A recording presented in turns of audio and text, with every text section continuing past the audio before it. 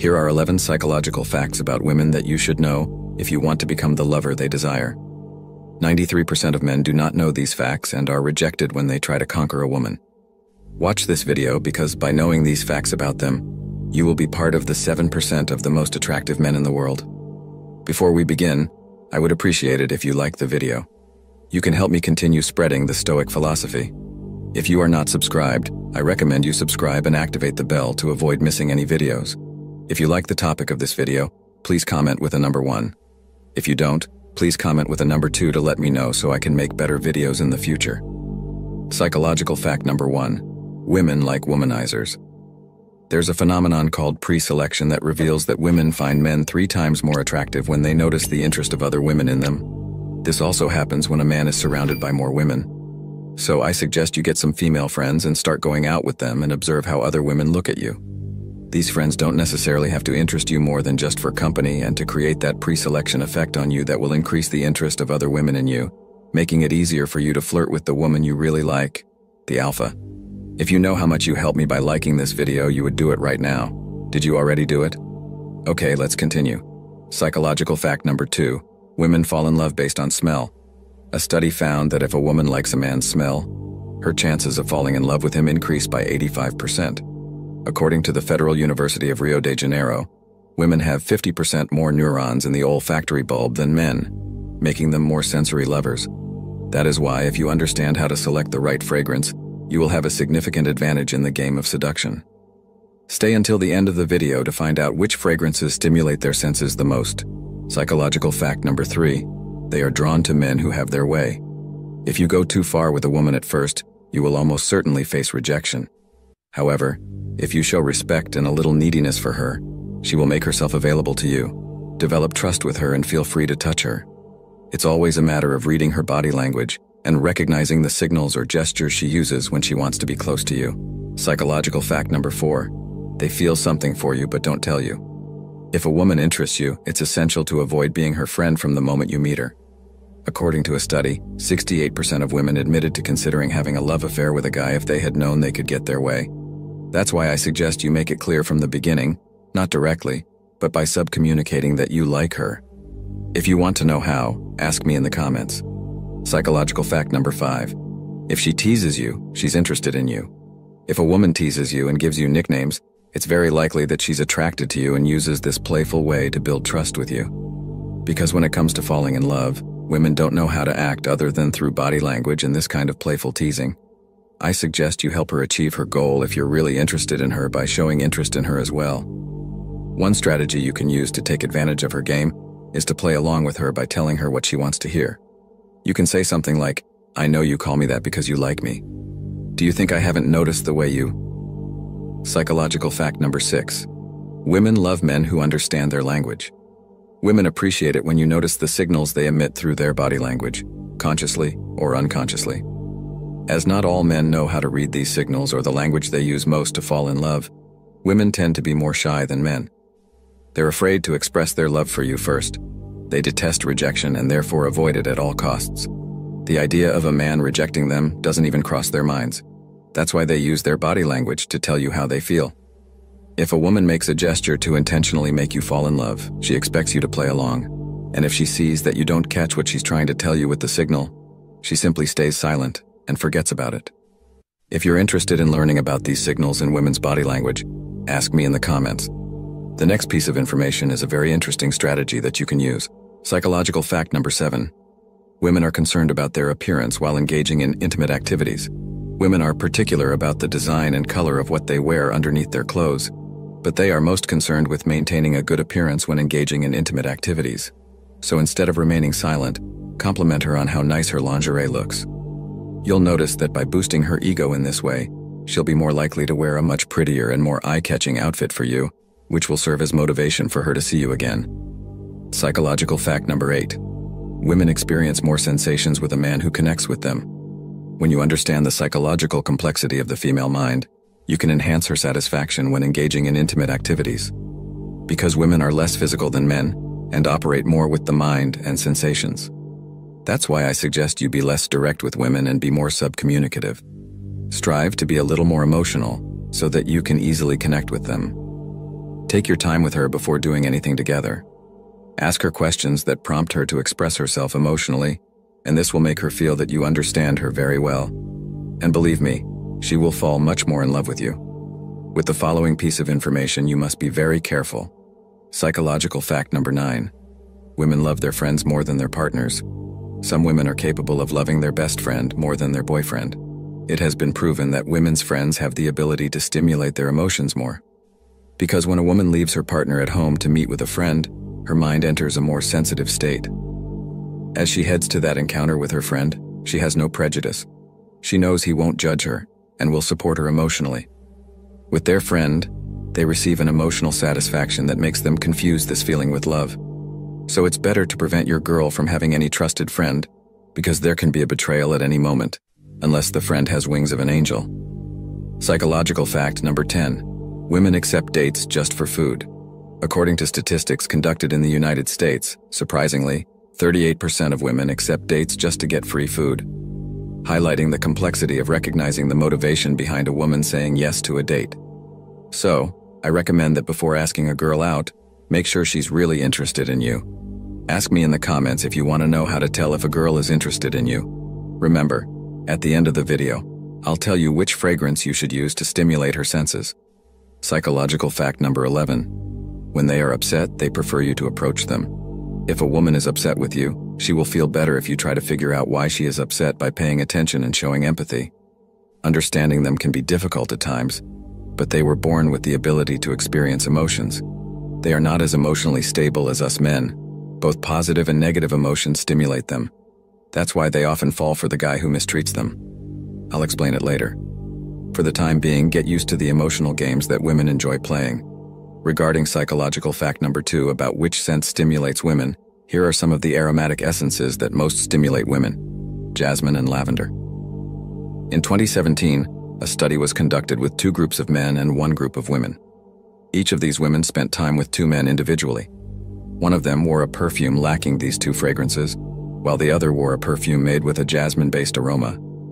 It was found that jasmine-based fragrances efficiently stimulate women and make them feel more attracted to the man wearing them. You can find several perfumes with these fragrances on the market, such as the famous French Orpheon or the Pays Basque Eclectic. Thank you for watching the video until the end. Please like this video, subscribe, and leave your comment.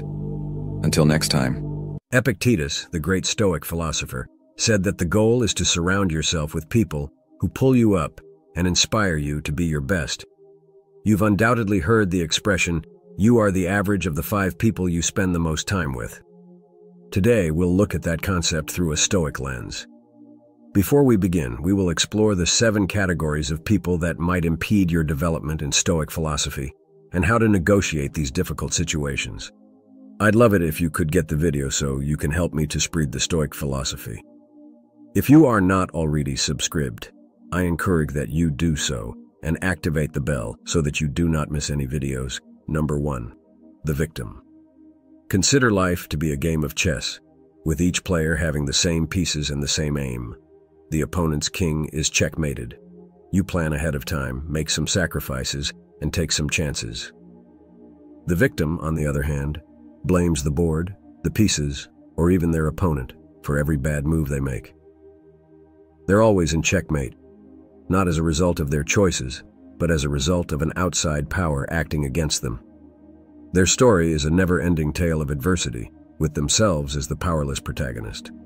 I can't advance in my career because my employer dislikes me, or I can't get in shape because I have poor genetics. Now, it is critical to recognize that some people experience actual challenges as well as systemic issues. However, the victim in question utilizes their situation as an excuse to avoid taking responsibility for their actions or lack thereof. You can become enmeshed in their plot, possibly as a supporting character who is always needed to save them. Assume you've spent numerous hours listening to a buddy blame their never-ending line of unsuccessful relationships only on their ex-partners. This not only wastes your time, but it may also subtly persuade you to adopt a victim perspective in your own life. So how do you proceed when dealing with a victim? It may be tempting to become their rescuer, providing unending guidance and emotional support, but the Stoics would advise against it. They would advise you to set a clear boundary to preserve your mental health. You might use a technique called compassionate detachment. Show empathy and kindness, but don't try to save them. They must handle their own difficulties. Provide a listening ear, but avoid being their continuous problem solution. Marcus Aurelius famously remarked that the finest retribution is to be unlike the one who committed the injustice. If you find yourself drawn into the victim's narrative, fight the impulse to become one yourself. Instead, take charge of your own game board, make your moves, and remember that being permanently in checkmate is frequently a choice, not a fate, in the chess game of life. Keep your pieces going ahead, make strategic sacrifices when required, and play for development and knowledge rather than vengeance or pity. Number 2. The drama magnet. Consider your life to be a ship cruising over peaceful waters until you come across the vortex known as the drama magnet. This person appears to have an endless succession of crises, disputes, or controversies, and they have a disconcerting capacity to drag you into their vortex of instability. You could be drawn to the intensity of the drama magnets at first, mistaking it for passion or excitement. However, you'll quickly find that being in their realms is taxing and risky, much like piloting a ship through a storm. What makes working with drama magnets so difficult is that their problems frequently feel like your own. Their anarchy is contagious. You can even find yourself engaged in disputes in which you have no prior involvement. Consider the following scenario. You have a buddy that frequently clashes with other people in your social group. They're not talking to Kate today. Mario will be next. Your buddy seeks your help, but you see that this cycle never stops, and you find yourself at odds with Kate or Mario because you attempted to interfere. In this scenario, instead of providing advice or choosing sides, try introspective listening and echoing their thoughts back to them. For example, if they remark, "I can't believe Kate said that about me," you may react, "So Kate's words have betrayed me." This strategy enables you to offer emotional support without becoming involved in the drama. Yourself.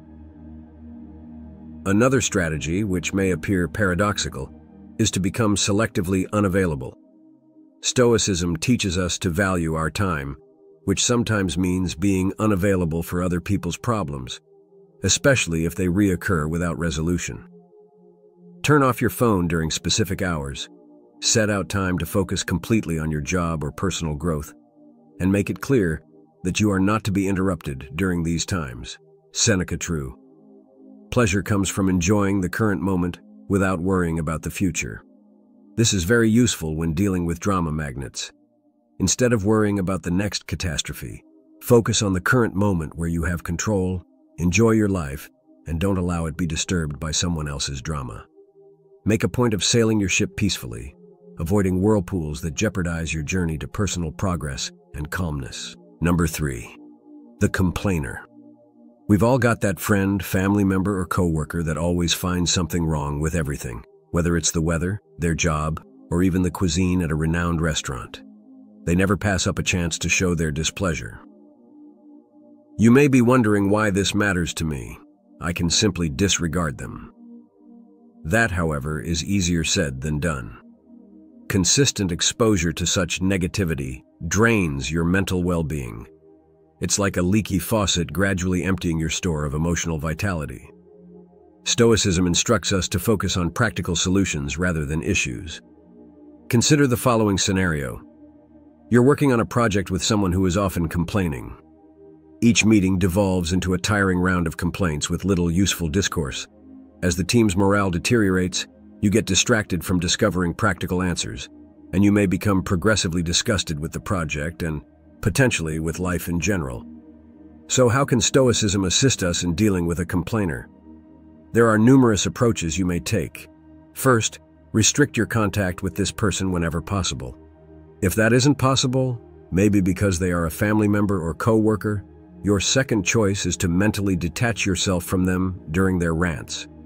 Consider their criticisms to be a passing storm, noisy and disturbing, but ultimately insignificant in comparison to the immovable mountain that is your own inner peace. Your third option is to redirect the conversation or change the subject to something more constructive. Marcus Aurelius, You control your thoughts, not external events. When you realize this, you will discover strength. This timeless Stoic wisdom urges us to vigilantly defend our mental serenity, ensuring that the negativity of chronic complainers does not distract us from our Stoic path of perseverance and virtue. Number 4. The naysayer. Consider yourself an artist working on a canvas. Each brush stroke enhances the color, depth, and vibrancy of your vision. Enter the skeptic. They go into your studio, take a look at your work, and instantly start criticizing it. Are you certain about the hue that doesn't appear realistic? You already know that most artists never get it perfect. Their remarks, like gray paint strokes, begin to diminish your colorful canvas. This isn't your typical constructive critique, however it may be useful. Instead, it's a continuous aura of skepticism and hostility. Assume you're enthusiastic about exploring a new job path. You've done your homework, spoken with industry experts, and perhaps even attended a few basic courses. When you express your excitement with the skeptics, they rapidly list all the reasons why it won't work. The market is overcrowded. Do you have the necessary skills? What if you fail too soon? Their uncertainties begin to feel like your own, and the confident your eyesight is beginning to sway. How do you deal with a skeptic, especially if they are close to you? Rather than simply presenting your objectives or aspirations, one uncommon yet successful technique is to ask them for advice. People in advisory roles are less likely to oppose your ideas directly and may provide more useful comments. Instead of absorbing their negativity, another option includes changing the script through a technique known as positive confrontation. Encourage them to come up with solutions. If they suggest you'll never be able to change occupations at this point, respond with an intriguing viewpoint. How do you believe someone could effectively change careers? This not only deflects criticism, but also stimulates more positive discourse. Remember the teachings of Epictetus, the Stoic philosopher. Because we have 2 ears and 1 mouth, we can listen twice as much as we can talk. Listening does not imply taking in everyone's criticism. It entails distinguishing useful input from noise. Take a step back, listen, think, and continue painting your own life with the colors that speak to you when the doubters begin to obscure your canvas with their shades of doubt. Don't allow anyone transform your colorful creation into a monotonous gray landscape. Number 5. The time vampire. Consider your everyday routine to be a well-crafted symphony. When each instrument symbolizes a work or responsibility, they form a wonderful balance until the time vampire joins in, shrieking off pitch, drowning out your song and converting your beautiful masterpiece into discordant cacophony. Vampires are not always evil. In fact, they may appear rather benign. It could be a coworker who constantly interrupts you with trivial questions, transforming your productive workday into a series of fragmented moments. Or it could be a friend who invites you to countless social events that you don't want to attend, making you feel obligated to attend and draining your time and energy. These interactions may appear little in the moment, but the cumulative effect may be tremendously disruptive. So how can you prevent a time vampire from ruining your symphony? The Pomodoro Technique, a time management tool that includes splitting your work into 25-minute segments typically separated by brief breaks, is one effective option. You make it plain that you are not to be bothered during certain intervals. This creates a barrier that prevents your most productive periods from getting eaten away if you are dealing with a social time vampire. Remember that saying no is not just acceptable, it is necessary for your well-being. Instead of detailed explanations, a simple, "I appreciate the invitation, but I can't make it," would work. According to Seneca, refusing an invitation is a confirmation of your own needs and priorities, not a rejection of the individual. Life, if lived well, is long enough. Stoicism emphasizes that time is one of our most valuable resources, and it should be used carefully. It's the canvas on which we paint the portrait of our life, and we should be very picky about who and what gets a brushstroke. Make sure that each note, instrument, and melody in your life's big masterpiece coincide with your greater purpose. Don't let a time vampire's cacophonous incursion disrupt your symphony. As we approach the conclusion of today's examination of the characters who might derail our road towards stoic resilience and wisdom, hold the baton firmly and conduct your life with purpose, ensuring that every moment is a note beautifully played in your harmonic masterpiece. Number 6. The toxic positivist. When you're going through a difficult time, they're the ones that encourage you to simply be cheerful, dismissing your sentiments and experiences with a flippant wave of sparkly optimism. Consider your life to be a garden. Flowers are present, but so are weeds and bugs. A poisonous positivist, on the other hand, refuses to see anything that isn't a budding rose. Aphids will appear on your leaves. Just concentrate on the flowers. They tell you not to bring negativity into your garden. While it may appear to be encouraging, their approach may leave you feeling rejected and removed from reality. You're upset, bewildered, and looking for emotional balance if you're going through a difficult breakup. The advice of the toxic positivist. The water is teeming with fish. Simply grin and be happy. Excessive optimism ignores the intricacies of human emotion and the realities of life's obstacles. How can you grow your garden without allowing poisonous positivists to trample it with their indiscriminate sprinkling of positive vibes? The only option is to engage them in a conversation that includes both light and shade. Look on the bright side, they say, and you have your health. Yes, I'm glad for my health, but it's also fair for me to be furious about this particular situation. Both are compatible. You may also use what psychologists refer to as emotional granularity, which is the capacity to feel and distinguish between a wide spectrum of emotions, both good and negative. Because of X, I'm feeling a little down today, which is okay. Referencing Stoic thinking may be a freeing confirmation. Seneca once remarked that genuine pleasure is understanding our duty to God and man and enjoying the now without worrying about the future. Take note of the balance between comprehending unpleasant obligations and enjoying the moment. A Stoic attitude does not focus only on the good or bad. Rather, it embraces life's complexities with serenity. So, the next time a poisonous positivist dumps confetti on your well-kept garden, take a step back and realize that a garden requires both sunlight and rain to thrive. Accept your entire emotional range and continue to nurture your garden with the richness and complexity it deserves. Number 7. The manipulator. Consider your life to be a script for a movie. You're the main character, and you have an idea of how your narrative should play out, where the twists will come from, who your allies and mentors will be, and what your final act will look like.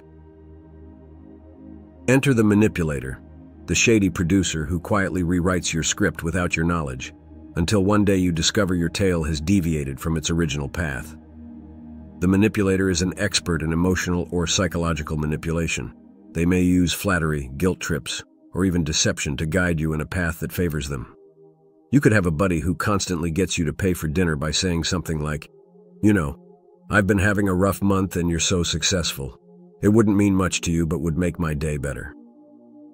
Over time, you realize that your generosity has been used.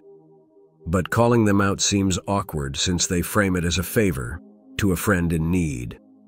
Handling a manipulator may be difficult. Fogging is a technique used by certain specialists to oppose their techniques. This strategy entails accepting any truth in the manipulator's assertions, but refusing to be affected by emotional persuasion. You may react if they claim you're so successful, you should pay for supper. You are right that I have been performing well, but let us share the bill as usual. Another strategy is to establish and enforce defined limits. If the manipulator asks you to lend them money or commit to duties that you don't want to do, learn to say no assertively. Maintain a cool tone and straightforward communication. I can't lend money, but I can offer emotional assistance that maintains the connection while setting a limit, borrowing inspiration from Stoic ideas. Epictetus cautioned us that while we cannot control our external circumstances, we can always control how we respond to them. The manipulator profits from your predicted emotions. They use your generosity, remorse, or need for acceptance. By responding differently, you reclaim control of your script. So if you come across a manipulator in your life, remember that you're the one with the pen. Your storyline is yours to write. And while the cast may include a variety of characters, your journey should always be guided by your own values and decisions. Reclaim your script and don't allow anyone change the course of your life. Let us not overlook the importance of self-awareness.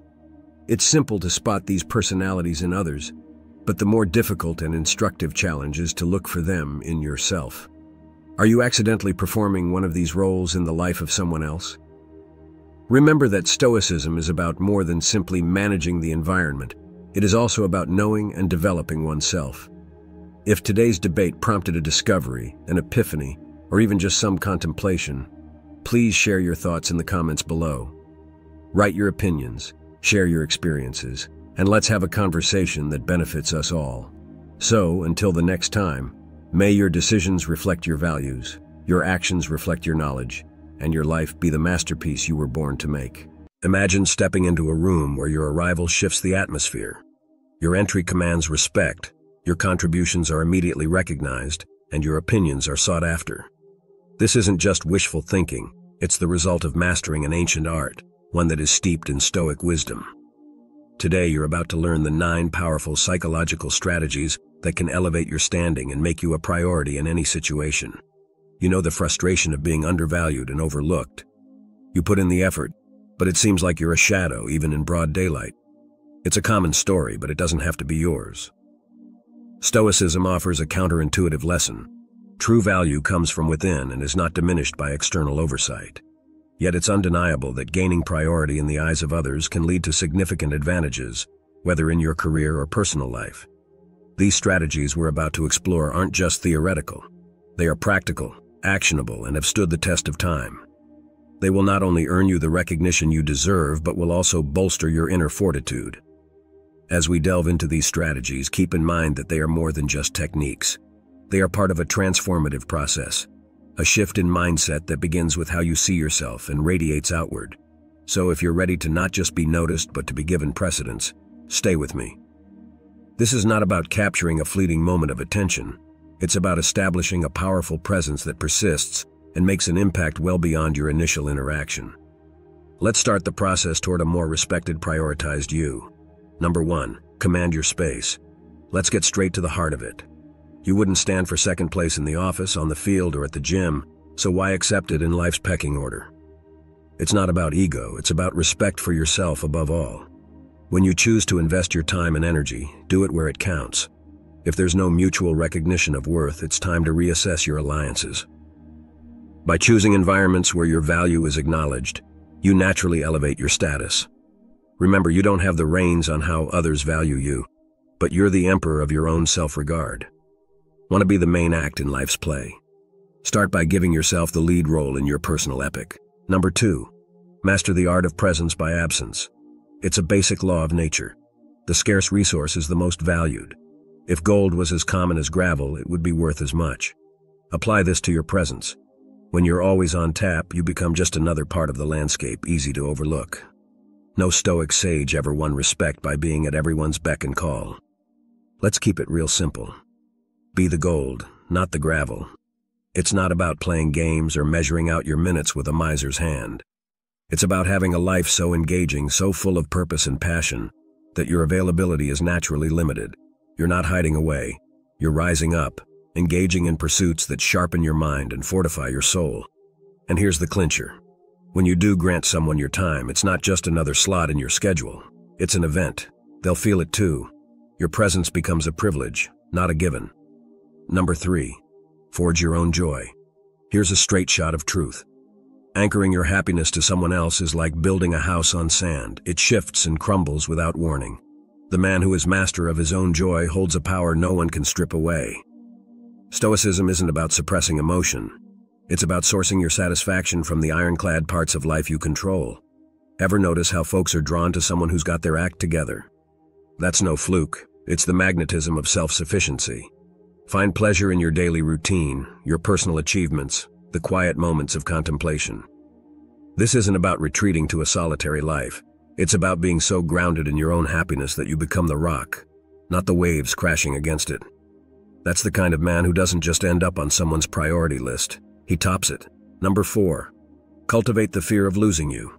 Let's look at a hard-hitting strategy. showing the world what it means to miss you. It's a truth as old as time. We often don't realize the worth of something until it's no longer around. This isn't about manipulation, it's about demonstrating your intrinsic worth. The Stoics believed in the power of self-sufficiency and not being overly attached to external validation. Now, this isn't about playing games or giving someone the cold shoulder. It's subtler than that. It's about making your time and your emotional investment something that isn't guaranteed. Pull back a little. Let your presence be something they earn. Diversify your attention. Spread your time across your interests and relationships. When you do, something shifts. They start wondering about you, about what has changed. That space you leave prompts reflection on your value, and most importantly, the fear of losing your place in their life. This has to be done with a nuanced touch. You're not vanishing, you're recalibrating your attention. Show that while you value them, your world is vast and full of places and people who value you in return. When done right, you create a balance where they start to appreciate your worth and naturally want to move you higher up on their list of priorities. Remember, a man who knows his worth makes the world take notice. Your balanced withdrawal is a reminder of your value. It's not about making them chase you. It's about showing them what they stand to lose if they don't step up. Number 5. Hold the power to step back. The ultimate act of self-respect, the readiness to fold them and walk away. Whether it's a negotiation, a bad deal, or a one-sided relationship, the willingness to step back is the purest form of self-prioritization. Stoicism teaches us to detach from outcomes and focus on our actions and values. This isn't about giving up. It's about stepping up for your well-being. In the grand theater of life, knowing when to exit stage left is as important as making an entrance. It's not a rash move, nor is it a surrender. It's a strategic retreat. Remember, the strongest position you can ever hold is one where you're not bound by the need for any single outcome. Think of it like this. Every time you're willing to walk away, you send a signal flare into the world that says, I value myself enough not to settle. This isn't about arrogance, it's about self-assurance. And the moment you start to move away is often the very moment that others begin to take a step closer, recognizing the value they stand to lose. Walking away isn't an end. It's a declaration of worth, a pause for reflection, a space where you weigh the scales of your life. Does this situation merit your time, your energy, your passion? If not, you have the strength, the courage, and the stoic wisdom to withdraw and redirect those resources to where they are recognized and valued. So hold this power close, use it wisely, and with a clear heart. Sometimes the most powerful move you can make is to take a step back, and in doing so, you may just find that everything else takes a step forward. Number 6. The currency of investment. Investment is the cornerstone of value. Think about it. The more you pour into something, the more you're committed to its success and value. This principle is crucial in relationships as well. By encouraging others to invest in you, their perception of your importance naturally increases. How do you do this? It's all about balance. Yes, you should be approachable, but not at the expense of being undervalued. Let's say you have an opportunity to spend time together, but you're genuinely tied up. Communicate this. It's not about playing hard to get. It's about being honest with your commitments. This integrity shows that you're a man of substance, not just passing time. When they do make an effort to fit into your schedule, acknowledge it. Appreciation can be a powerful reinforcer. It subtly lets them know that their effort is noticed and that not everyone gets the same privilege. This is the dance of give and take where they extend effort, and you in turn recognize it, making every interaction count. The key here is not to stretch this to the extreme. You're not building walls, you're setting standards. This is not about being superior, it's about mutual respect. When they understand that time with you is not a given but a gift, you become a priority. It's the delicate balance of stoic wisdom, knowing your worth and allowing others to realize it through their own valuation. Number 7. Keep your orbit command their interest. Let's delve into the paradox of desire. The world chases after what retreats from it. The rarest treasures are those not easily gained. In your relationships, if you make someone your son, your entire world revolving around them, you risk becoming just another satellite, predictable, constant, taken for granted. Consider the opposite, a life where you are the sun, and others are drawn into your gravity. It's about cultivating a life so rich, so interesting that you don't need to orbit anyone else, and they feel the pull of your passions, your projects, your growth. This isn't about playing hard to get. It's about being hard to forget. You know that old saying, the grass is always greener on the other side? there's truth to it. People are naturally intrigued by the unattainable, the unoccupied, the sovereign.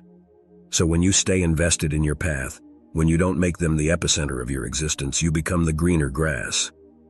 You're not aloof, you're self-aligned, and in that self-alignment you become a mystery, a challenge, a goal. Your presence becomes a reward, not a given. And suddenly, you'll find they're seeking your attention, not the other way around. This is the essence of aura, the secret to becoming a priority in their lives without even asking for it. Number 8, the allure of the unsaid. Mystery has always had a magnetic pull. In a world where oversharing is the norm, holding back is a power move. A Stoic knows the value of silence and the strength in reserve. When it comes to relationships and interactions, revealing every card in your hand is not just unnecessary, it's unwise. The people you meet should earn every piece they learn about you. So how do you maintain this mystique? Start by sharing just enough to pique interest, a tease of your depth, not the full story. Your hobbies, your passions, your dreams, let them out in trickles, not floods. When asked about your past, give them a canvas with broad strokes, not the fine details. This isn't deceit, it's discretion. This approach stirs curiosity, invites the other person to lean in, to question, to seek more. And in doing so, you become the puzzle they can't help but want to solve. In their minds, you grow in importance simply because you're not an open book. There's always another layer to uncover, another aspect to discover. In essence, you're inviting them on an adventure to uncover the treasure that is knowing you. But they won't find this treasure lying on the surface. It's hidden, it's valuable, and it's worth their time and effort. This is how you embed yourself in someone's thoughts, becoming a priority because the human psyche is wired to value what it doesn't fully understand. Number 9, the art of silence. Silence speaks volumes. In a world cluttered with constant noise and chatter, the absence of your voice can be louder than its presence. If you're always the one reaching out, initiating every conversation, you may unwittingly lessen your value in the eyes of others. It's human nature. We chase that which retreats from us. Consider the strength of a silent approach. When you hold back, you're sending a clear signal. Your attention is not given lightly. It must be earned.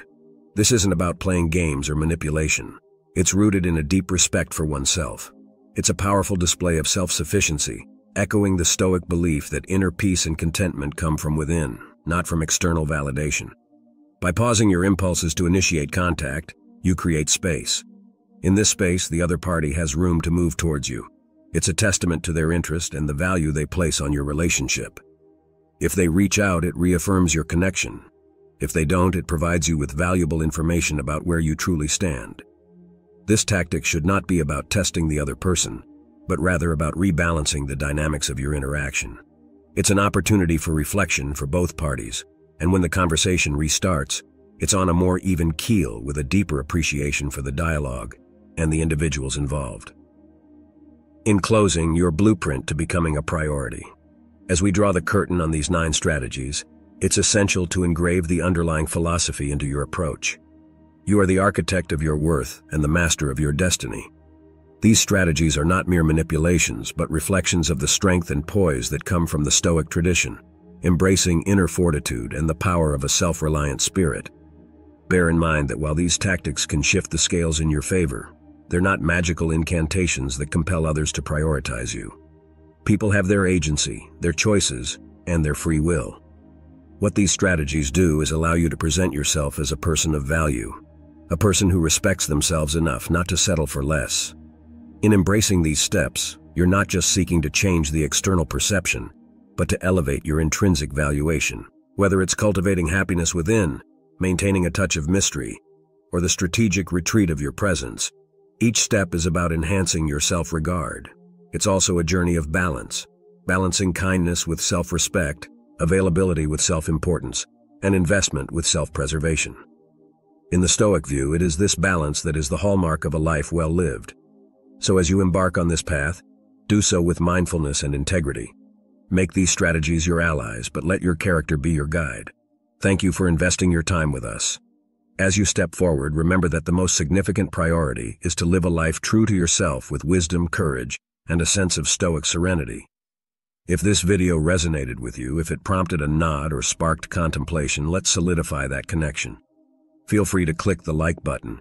It's a simple gesture for you, but holds immense value for us. It signals that we're moving in the right direction, delivering content that aligns with and enriches your life. If you haven't already, we invite you to subscribe and become part of our community of like-minded individuals. Here we delve deeply into the nuances of leading a purposeful and conviction-filled life. By subscribing, you're not just accessing content. You're staking your place in a community that upholds Stoic virtues such as wisdom, courage, justice, and moderation.